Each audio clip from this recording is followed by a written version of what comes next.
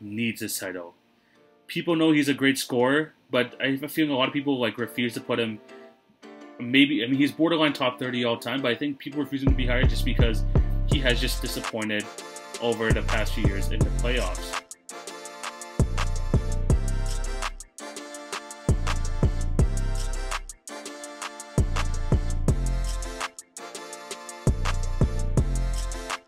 Welcome to the Monday, November 30th edition of the TV on Basketball podcast with your host, TV. Hope your day is going good, and thank you for clicking on to watch or listen to this episode.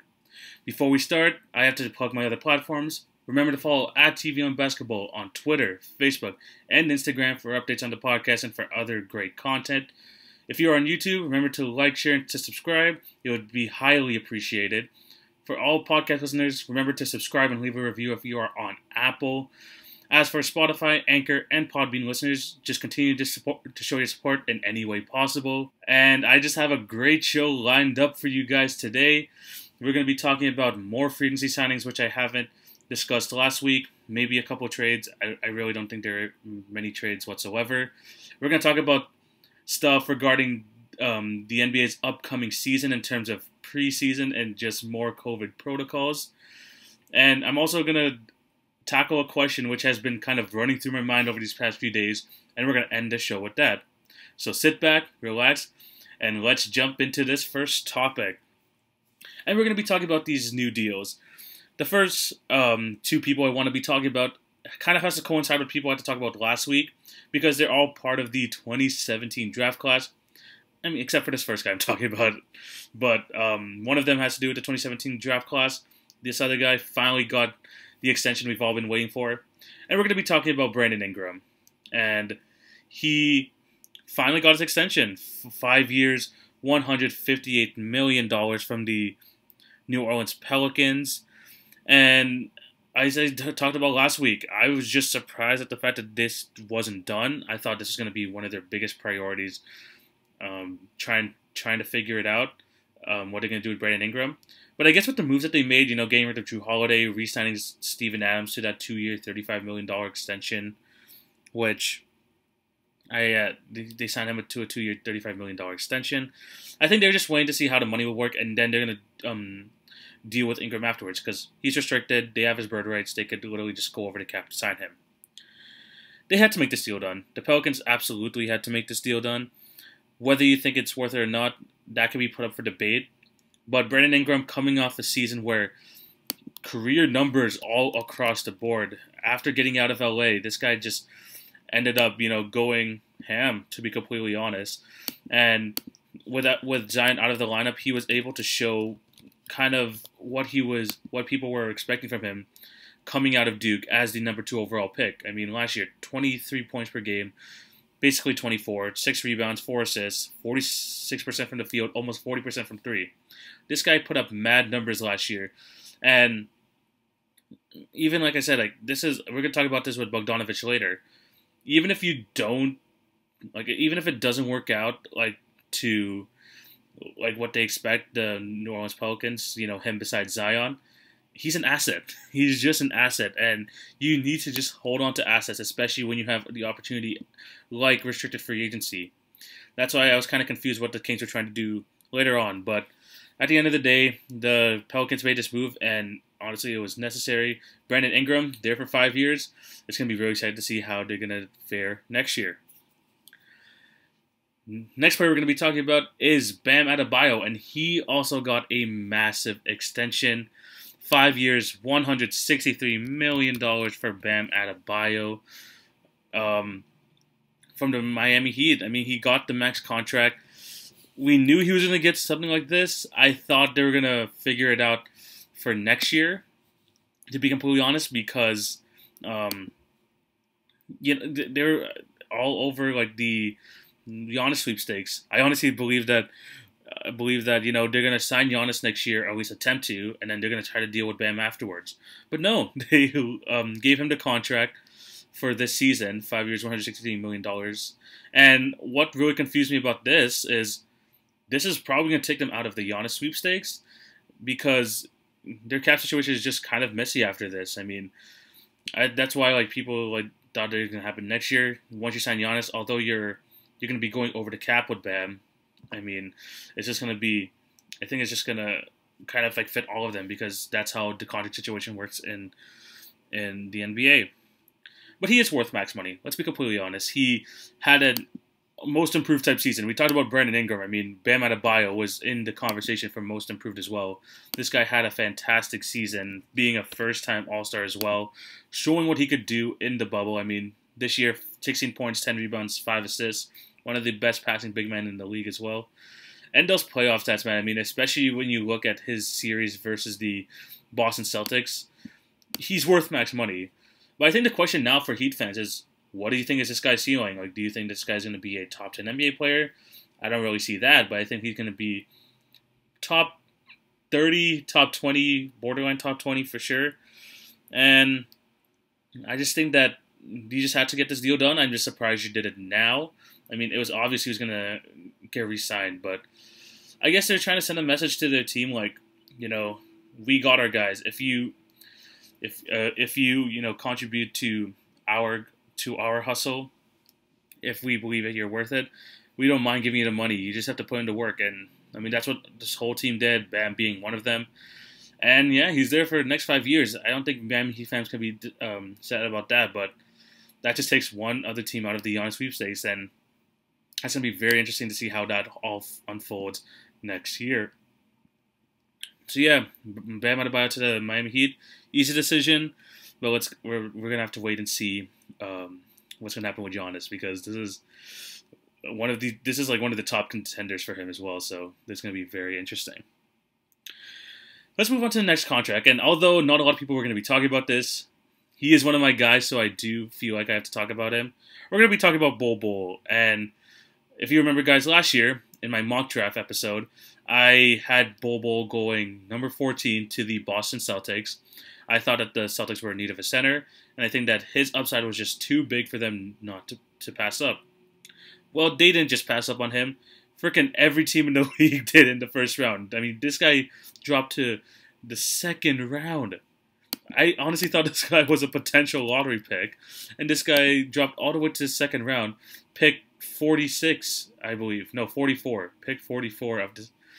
And I just thought that the Denver Nuggets, they've done it again. They've got another player, although very raw, but he has the skills. He definitely has the skills to be really good in this league, and they're finally giving him his worth. They converted his two-way contract to a 2-year, $4.1 million deal. And with Mason Plumlee going to the Detroit Pistons, this just leaves an opening for Bol Bol to step in and possibly get his chance in as a backup center. As we've seen in the bubble, this guy has the skills. This guy has passing ability. This guy can dribble. He even has a small three-point shot on him. And I want to see him to do well. Ever since he dropped to the second round, I've considered him like one of my guys, and I just want him to do like really well, because this guy's freaking 7'2". He's 7'2", has all these skills. Yes, he needs to put on muscle for sure. Yes, we don't know about his injury, how his injuries are going to play out, but it's worth it. It's definitely worth the risk. And now he's getting his chance here. Let's see what's going to happen if he can fit beside Jokic. It's going to be really weird having two 7-footers if they end up trying to do that. But this year, he's definitely going to have his chance. Hopefully he does well. I really want him to do well, because this Nuggets team, man, if all the pieces flow right, him, MPJ, Jamal Murray, Nikola Jokic, this team could be scary. This team can be scary over the next few years. And I think Bol Bol will have to improve for that to make them, championship contenders, but it's definitely worth the risk. 2 years, $4.1 million for Bol Bol, I think is a damn good deal. Let's move on to someone who is even, who used to be regarded as one of the top centers in the league, but he has had a fall from grace. And we're going to be talking about Hassan Whiteside, who one of the last decently named free agents to be signed this offseason, and he's finally found a home. He is going back to his roots. He is signing with the Sacramento Kings on a 1-year minimum deal. Oh, what a fall from grace, like I said earlier. I mean, the thing is, last year he didn't have bad stats. Almost 16 points a game, almost 14 rebounds. Still led the league in blocks, going 2.9 blocks per game. But that's the thing with Whiteside. You see the stats and you're like, how is this guy not A, getting more money, and B, not getting more playing time? Because there's just some things that he doesn't show on the stat sheet, and Hassan Whiteside just doesn't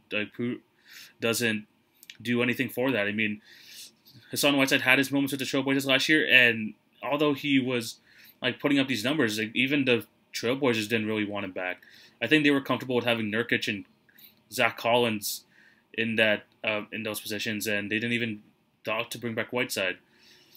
And he goes back to the Sacramento Kings, where he began his NBA career. But the fact that he's on a minimum dollar deal just shows what his value is around the league. We remember last time when he was with the Miami Heat, he put up those massive numbers when he was on that short-term deal. And he had probably his best season when he averaged 14 points a game, 3.7 blocks.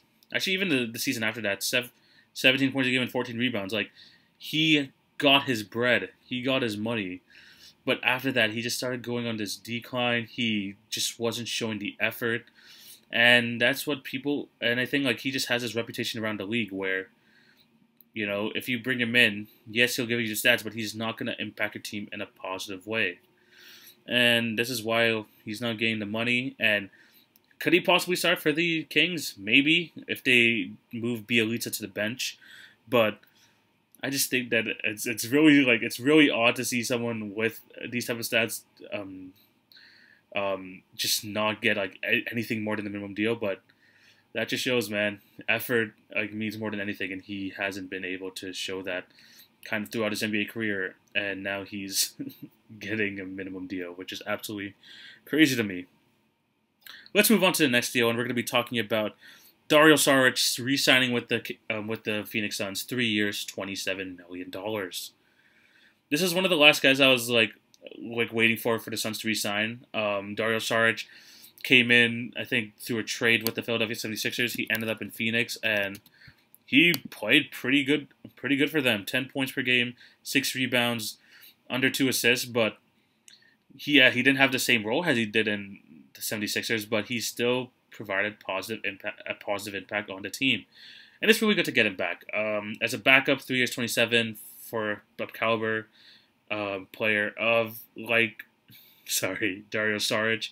I think it's definitely worth it. He could shoot the ball, and he's just a perfect guy to put on the second unit. Just tell him to space the floor. He has kind of the green light to hit from 3, and he's passable on defense. I mean, he is still a decent rebounder at 6.2 points a game, and I just think that he can definitely, provide something for this Suns team, especially just gives him an extra element. Maybe he can end game sometimes. I mean, yes, they have Cam Johnson and stuff like that, but Saric has a bit more experience than him, and he can literally just plug him into the starting lineup, put him on the bench. I don't think he really minds, and it kind of just fits into the whole Suns plan, which is we want to get into the playoffs this year, and we're going to build a team around Devin Booker, which proves that 1, we want him to stay, and 2, we want to win. We want to win.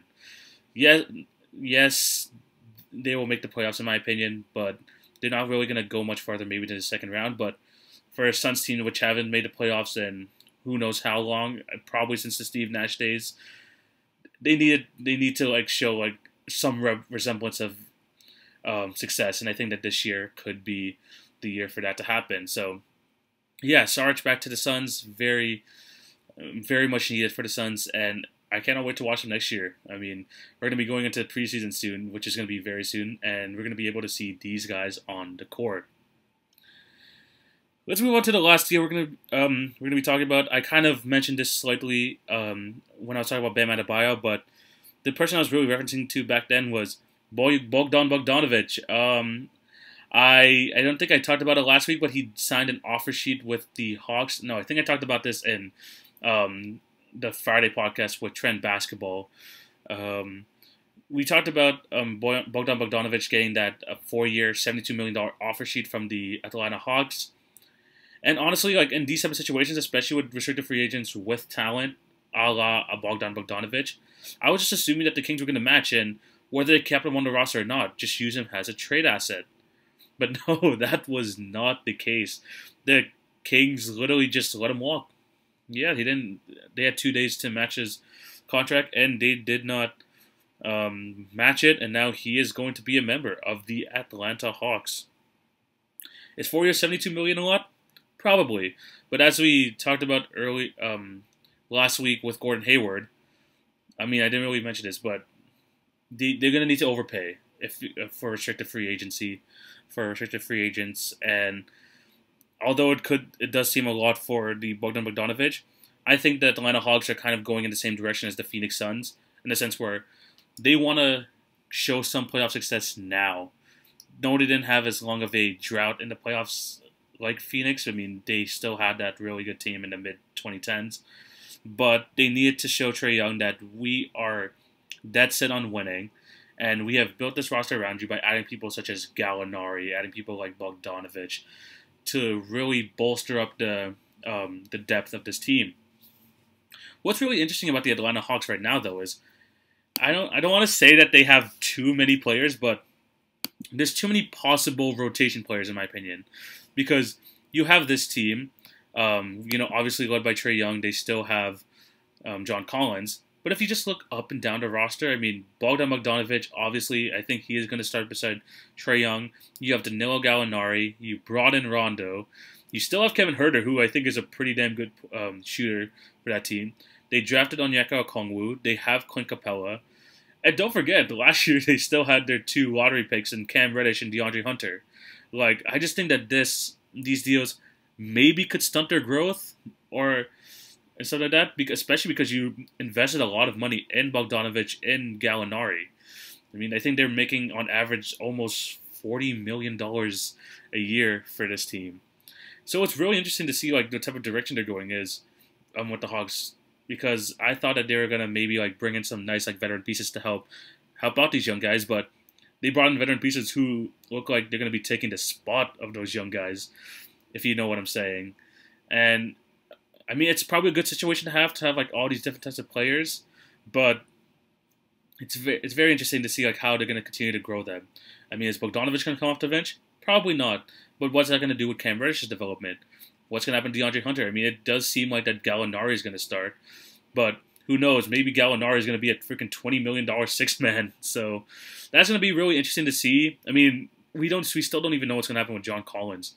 Like, we talked about this, like, again, on the Friday episode with Jacob. Like, John Collins, it doesn't seem like it's in their future plans, but if I'm the Hawks, I would want to keep him around.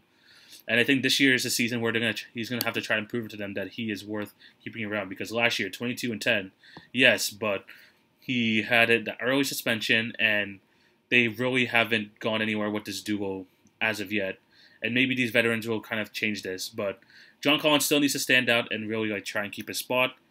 But yeah, back to Bogdanovic. I do believe he's going to be starting, but it's going to be really interesting to see what type of rotation the Hawks have. Because if these guys play to their potential, then I could see them as being one of the deeper teams in the league, and I think one of the more surprising teams you're going to see this year in the NBA season. So yeah, those are the free agent moves. Let me know in the comment section what you thought about them, and I'll gladly debate them with you. Also, DM me, comment on the post on Instagram, and I'll definitely have these conversations about free agency. But let's talk about this NBA upcoming season. NBA preseason is starting in 12 days. 12 days. I mean, that's crazy to think. Like, I'm honestly just like, how do we get here? How? This was the shortest offseason ever. I was expecting the season to go into January. I had all these podcasts planned up. But probably in a week or two, I'm going to be starting preview podcasts, which is absolutely crazy. Yeah, they're going to run preseason from December 12th all the way to December 19th. And the NBA season is starting. Not only did we have, not December 12th, December 11th. Not only did we have that date confirmed, we also have other dates confirmed for this year. So the NBA season is going to be starting on December 22nd. and going to at least the first half, and then it's going to have an All-Star break at March 5 to 10. After that, they're going to have Hall of Fame enshrinement in May 13th to the 15th, with the second half of the regular season beginning in March 12th all the way to, I believe it's like May 10th or something. The play-in tournament is going to be from May 18th to May 21, and then the playoffs are going to be from May 22 all the way to July 22. I think this is a good thing. I mean, I really do feel bad for the teams that were in the bubble. Most notably the Lakers and the Heat, who just played, I think, early to mid-October, and it's basically like just 2 months removed since then. So highly unfortunate for them. But in order for the NBA to keep making money and to get kind of the most out of it, to like pay these players, they needed to do this. They absolutely need to do this. The season's gonna end in July, right before the start of the Olympics, and I think this is just a step closer to just normality in the NBA. And hopefully, we can get, maybe not this season, but the season afterwards, hopefully we can get stuff like, fans back in stadiums and just like the whole atmosphere of the NBA back, because this season is going to be another weird season. We still don't know the schedule, which is really weird, especially we are kind of less than 4 weeks away from the start of the regular season. But the NBA is trying to make those steps. We're going to talk about next the COVID protocols that they have. But they really thought this out, and we have to trust the NBA at this point. Adam Silver has done a lot over these past years to like really gain trust from us NBA fans, and we're gonna have to trust it, and hopefully it just works out. Speaking of the COVID testing, the NBA has given each team a 164-page manual for COVID protocol and how this season is going to go.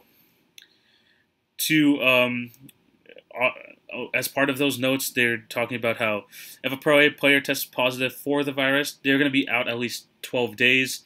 The first 10 days, they're going to be quarantined. No questions asked. They have to stay away from team activities. Then they're going to have a 2-day layoff where 2 days afterwards where they're going to have to wear masks everywhere they go and just do individual workouts. And then they're going to be cleared to play if they have a negative test. They also talked about how there are two options. Yes, there are two options, like basically two ways for the player to be cleared.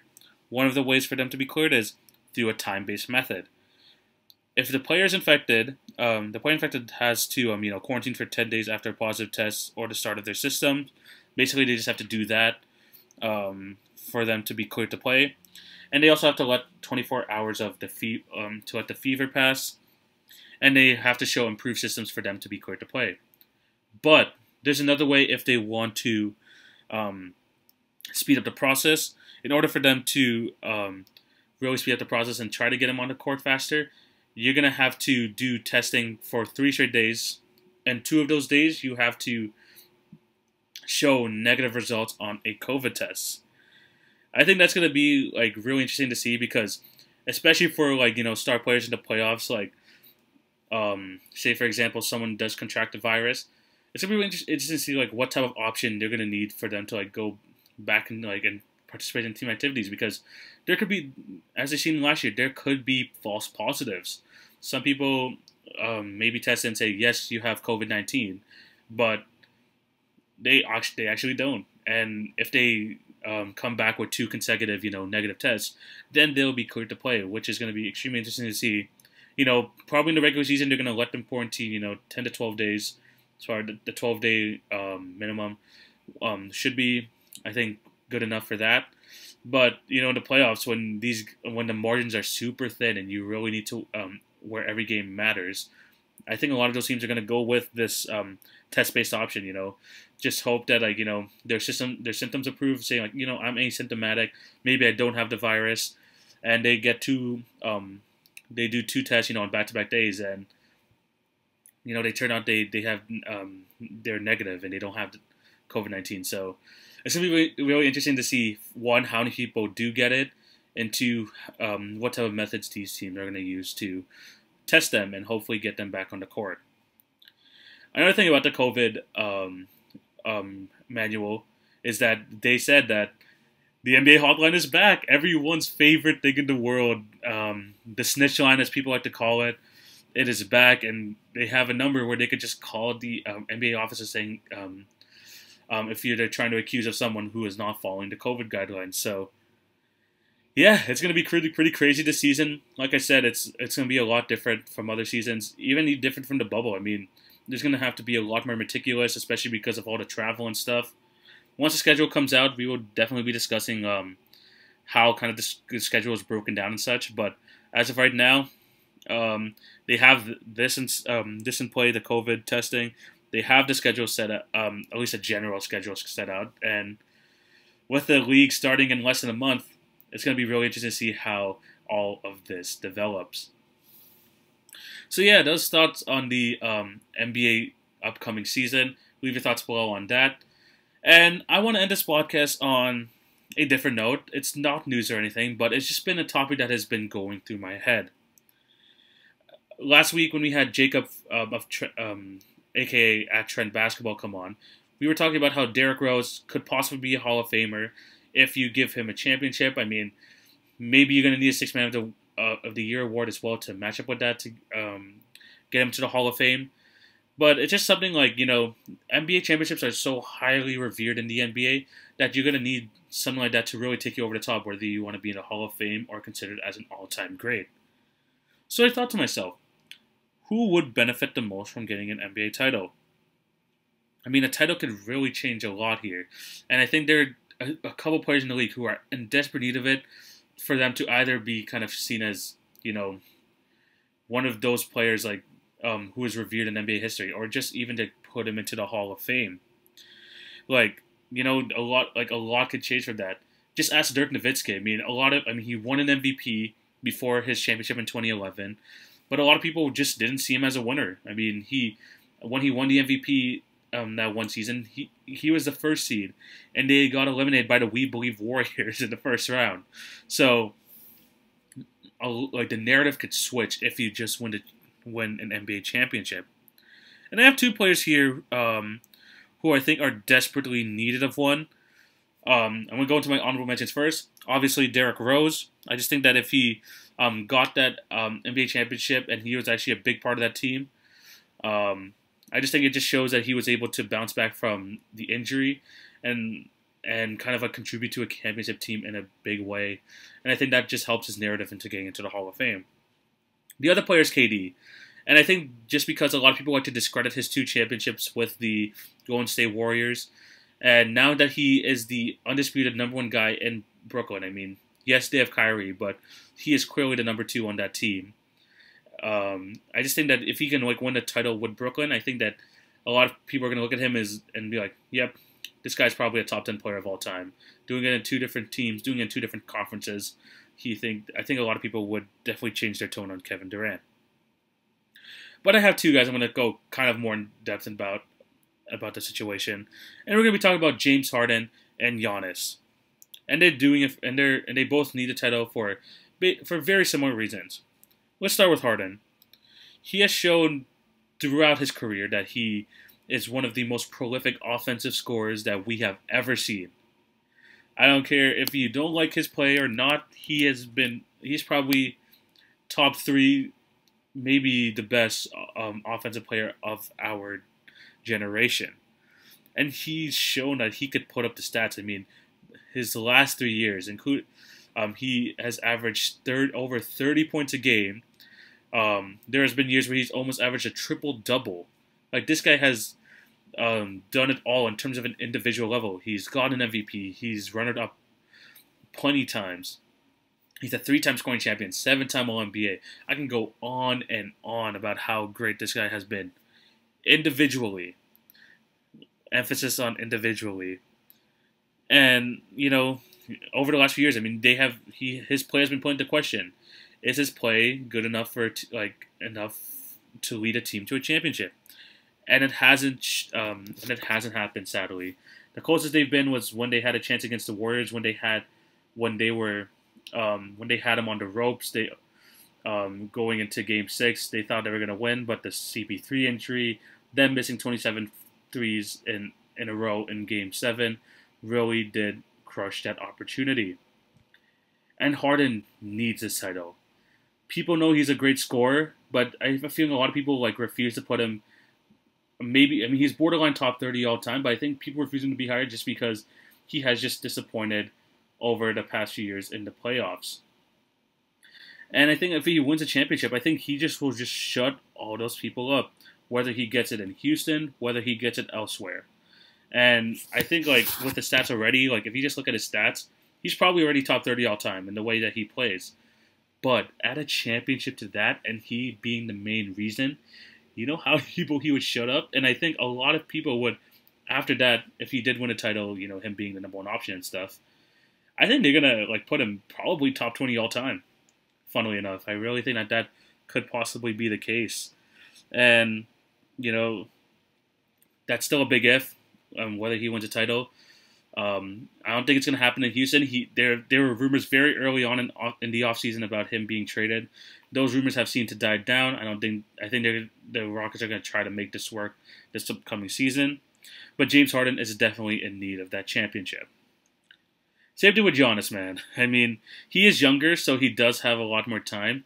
But a two-time MVP, back-to-back MVP, this guy has already put himself as like one of those players like all time, like probably top 50 to be completely honest. In my opinion, I think he's like a top 50 player all time, just because you know 2 MVPs, just the dominance he has shown over these last 4 seasons. I just think that he's already like up there. Actually, maybe top 50 is a bit much, maybe top 60, but it really depends on what type of list I make. But I think I have Giannis there. But he needs that championship. The last 2 years he has kind of disappointed in the playoffs, let's be completely honest. This past season especially against the Miami Heat, where they were heavily favorited and they just went down in 5 games.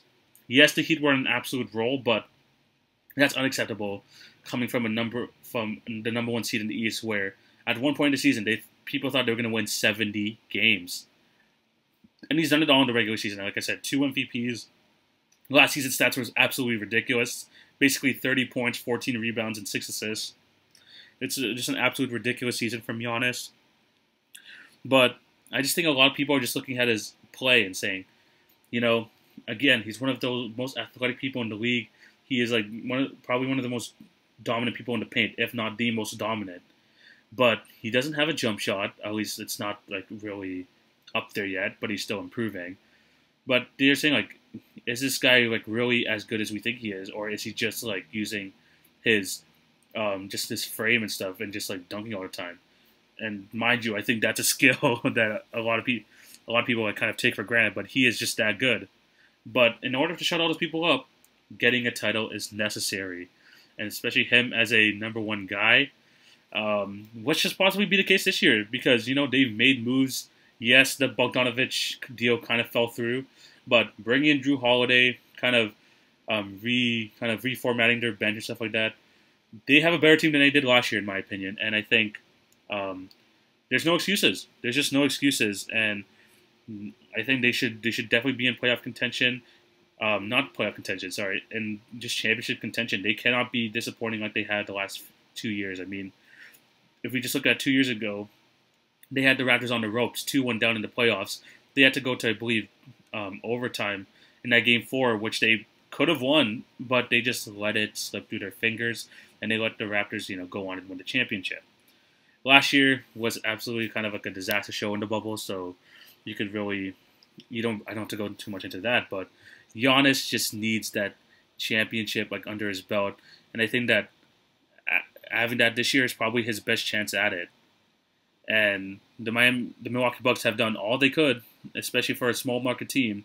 Let's not forget that Milwaukee is a small market team, to put the right pieces around him. And like I said, no excuses this year, but I think that this is like that's just something that these 2 players need in James Harden and Giannis, because if they have that, trust me when I say this, they're gonna like sky up rankings in terms of like all-time great players. So these two guys really do need it.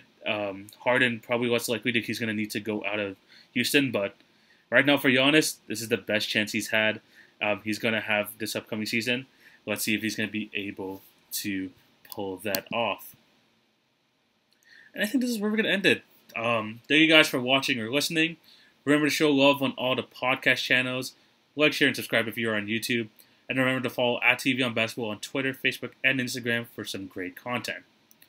I'm going to be coming out with another YouTube exclusive video on Wednesday, so remember that you're subscribed and all that so you don't miss out on that. And on Friday, I have another guest coming on, so be on the lookout for that. That's going to be absolutely entertaining. We're going to talk more about the upcoming NBA season and stuff like that, and probably some other cool topic.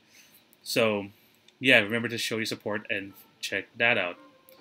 Thank you guys for all the support you've been showing. We are closing in on 1,900 listens on the podcast, which has been absolutely fantastic. Kind of blows my mind. Thank you guys so much. And yeah, I hope you all have a fantastic day. I'm going to be back on your screen on Wednesday on YouTube. And remember, the Friday podcast will be out. So yeah, that's about it. Thank you guys for watching, and see you guys soon. Take it easy, guys. Peace.